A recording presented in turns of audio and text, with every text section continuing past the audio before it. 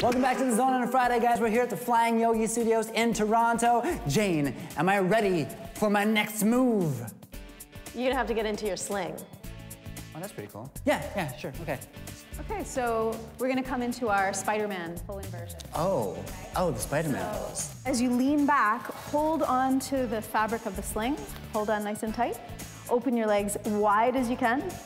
Wide, wide, wide, wide, wide. You're gonna keep leaning back, and you're gonna wrap your legs around into a diamond shape. Okay. Okay? And then if you feel safe there, you can let go. Feeling that blood rushing to the head now. How does Spider-Man do this for so long? So the next pose we're gonna do is called the Snow Angel. Put your feet in your handles, good, and then lie back and stretch it out, and let's do some Snow Angels.